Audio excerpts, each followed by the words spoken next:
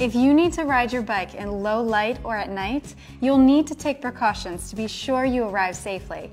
Hi, I'm Mary, and we're going to talk about ways to stay safe while riding your bike.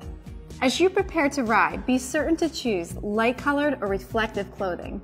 Your goal is to make sure that automobile drivers can see you on the bike and that you can see what's ahead on the road. This is good to keep in mind even if the sun is still out, but visibility is reduced due to glare or fog. Reflective materials and neon colors are recommended, and arm or leg bands can be worn over regular gear to boost your visibility. Whenever you ride, be sure that your helmet is fitted properly. Also, keep visibility in mind when selecting a helmet color.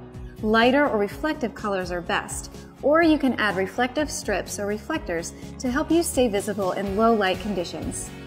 Bike lights are also a great way to see and be seen. If most of your ride is on well-lit urban roads, then a light that helps you to be seen could be enough. When choosing a bike light, look for a lumen rating between 10 and 150. If your trip is on a busier street or in darker areas, choose a brighter light that will help you see what's ahead of you. Choose a light that is around 300 lumens. Many lights are sold as a set.